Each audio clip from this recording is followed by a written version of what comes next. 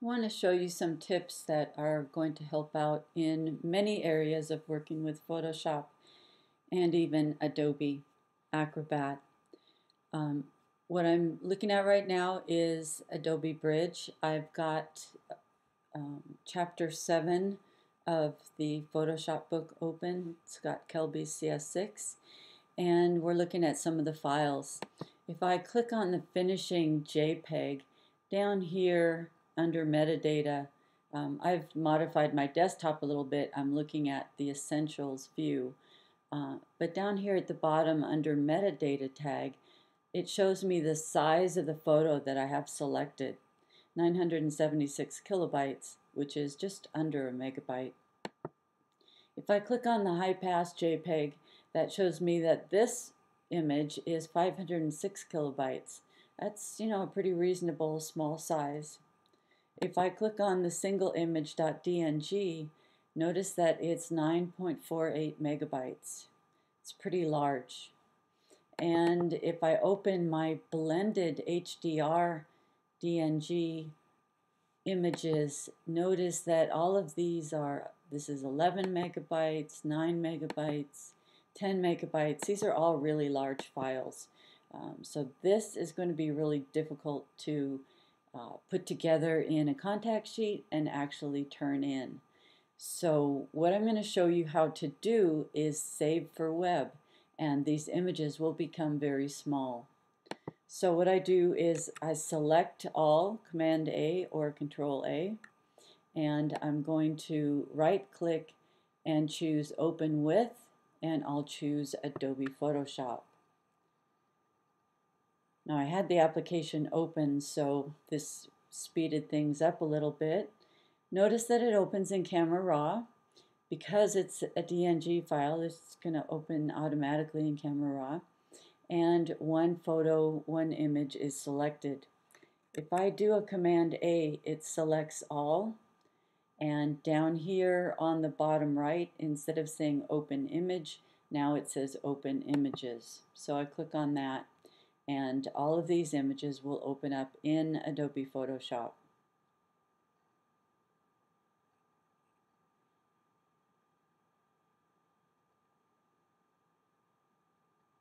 Being that they're very large, it does take a couple minutes of time.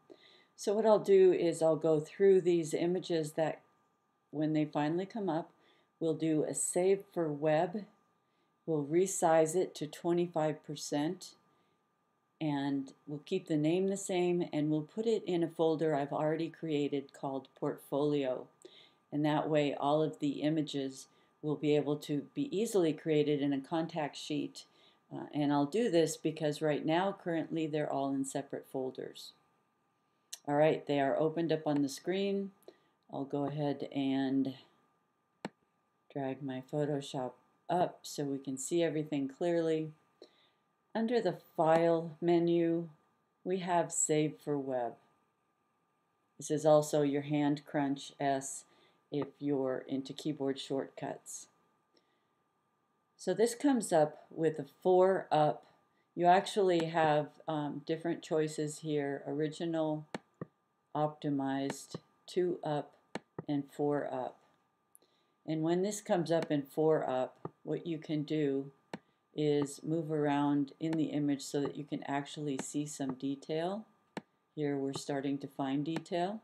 Usually it will come up right away, but depending on your image, sometimes you end up with simple whiteness. If you take a look at the 4 up, down here it shows the original DNG file. It shows it as 34.5 megabytes.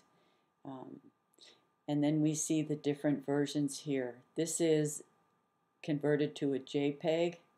It's 30 quality, which means up here there are presets for the different qualities here that we're looking at. There's GIF, JPEG, and PNG. What I want to do right now is just simply save it as a JPEG medium for the contact sheet. The reason we aren't even considering any of these other choices nor discussing them right now is because the only thing we're going to be doing with these images is simply viewing on screen the variation in difference of the details. So we've chosen JPEG medium. We have a choice over here on quality. We could set this to anything. Kind of a standard preset is 30. If you take a look at the 4 images here, this one again is original. This one is 30 quality JPEG and it's 754 kilobytes. Down here, this is 15 quality, it's 490 kilobytes, and down here on the right it's 419 kilobytes and it's 7 quality. So what you do with these 4 choices is you select the best detail for the smallest size. And in this case, I'm going to stick with the JPEG 30. That is what's selected right now. You can see the outline. I'm going to do one more thing because I'm printing these pictures only on a contact sheet. They're going to be pretty small, so the image size is not important here. This is 4,256 pixels by 2832. It's a pretty large image if we converted this to inches. What I'm going to do here is change the percent to 25. And when I click out of that field and save it, it would convert the size to a much smaller image. This takes a few seconds. When it does the final conversion, and when you click on save, oops, there it showed, finally done. Now it's down to 80 kilobytes, 49, and 42. So when I clicked on save down here, what it does is it brings up a window. Now it's saving optimized as, and that's, the smallest image there. I'm saving it into my portfolio week 6, which is in my chapter 7 copy folder that I duplicated. So I want to save it here. So this image is done. You can see that all 5 images that I opened are all open on top. I've completed the 5th photo. For now, I'm just going to click through the images, go up to File, Save for Web. This is already selected. I'm going to change the percent to 25. Save.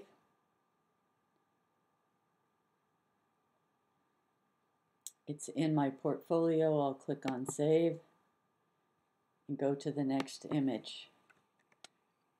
Mash my fist S. Change this to 25% and click on Save. Save. Go to the next image. Mash my fist S. 25%.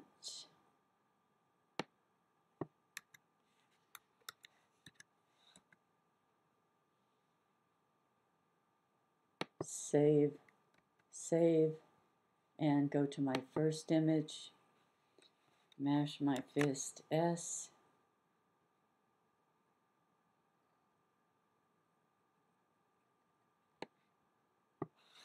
25%, save, save, and now I'm done. I'm going to go ahead and go up and choose Close All, Apply to All, Don't Save. That way I've always got my original images. I'm going to go back to Bridge, and here I am. Again, we have this path across the top where I'm actually saving all these files.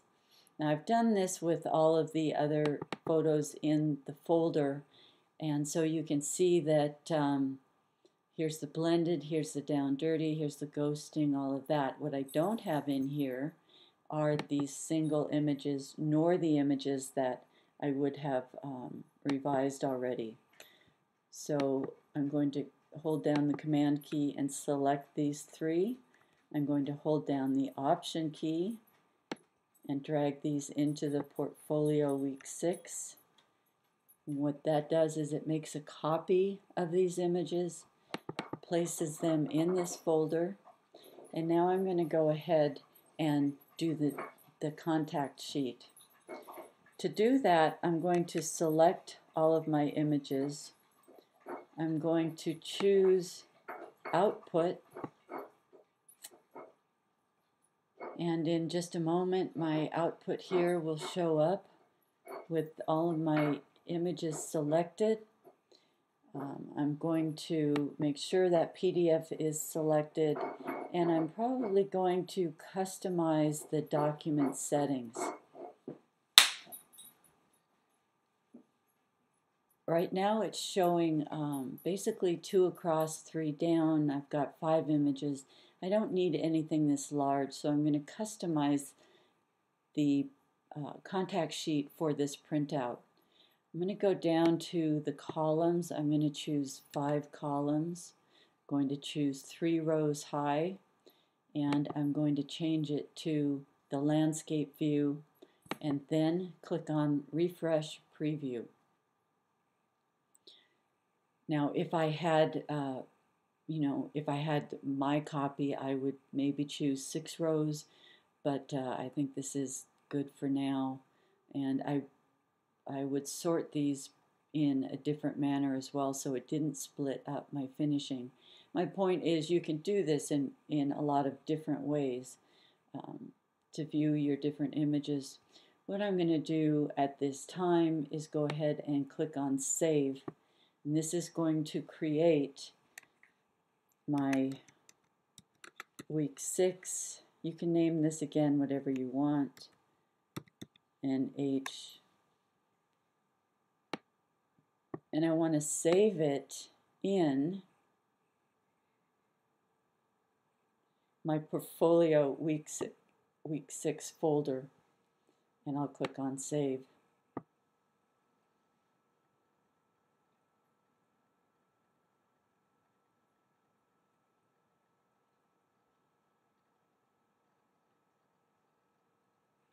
It automatically opens Acrobat and it shows me my contact sheet. Page 1 and page 2. This is not organized the way I'd like it because I added those single images. Again, different ways you could do this. You might want to have just selected the images that were in the folder so that they didn't get split up by the others. One of the folders does only have 3 images, so that might change things as well. But I'm looking at my contact sheet. Now this contact sheet is going to be much smaller because I've revised the size of my images. However, the one last thing that I want to show you in this video is that you can save as different versions of PDF if you have Acrobat Pro. Now the version of Acrobat that I have here is Acrobat X. You may have Acrobat 9, you may have Acrobat 11, you may have different versions, but what I have right now is Acrobat X. And I believe if you have Acrobat Reader, you can't do this. But what I'm going to do is choose Save As, and I'm going to do 2 different versions. I'm going to reduce the size of this PDF, and then next I'll show you optimized PDF. So reduced size, Acrobat 8 and later is fine. When it comes up, I'm going to just click in here and choose RED for reduced. Save it into the same folder.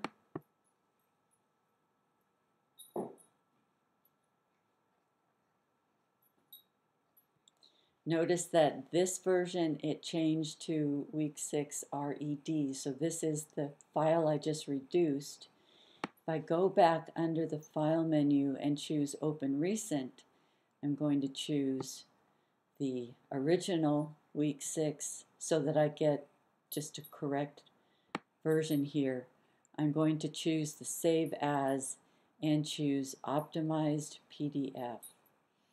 While I'm here, because I'm not going to come right back here, but notice that you can also save as, meaning save your PDF as a Microsoft Word document, a spreadsheet, or even more options, which actually you can also, if you have Acrobat 11, you can save your contact sheet as a PowerPoint presentation. So what I want to do here is just simply, optimize this PDF. So I'll save it as the optimized PDF. I won't change any of these settings here. I'll click on OK, and here I will choose OPT for optimized and click on Save. Now let's go to the desktop. In the Finder, and what I've got here is my Chapter 7 copy.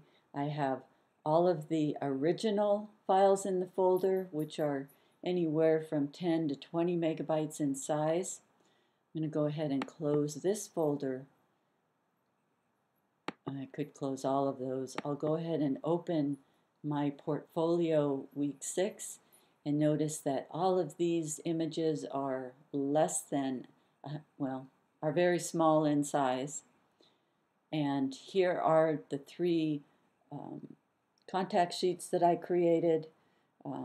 The optimized version is 5.4 megabytes. Week 6 is 5.4 megabytes. So both of those are the same.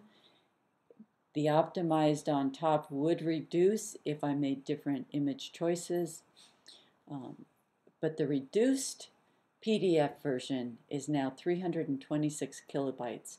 So this is a really small file. So I've reduced by choosing Save to Web on all of these images. It's a really good thing to know for any of your Photoshop images that you want to share that are very large. If you're viewing them on the screen, they're going to look almost exactly the same in the large file format as they do in this reduced file format. So the second thing that I showed you was how to open Acrobat and save as a reduced PDF, and you can see that that is quite a bit smaller, so you can upload that. So thanks for watching. I hope this helped.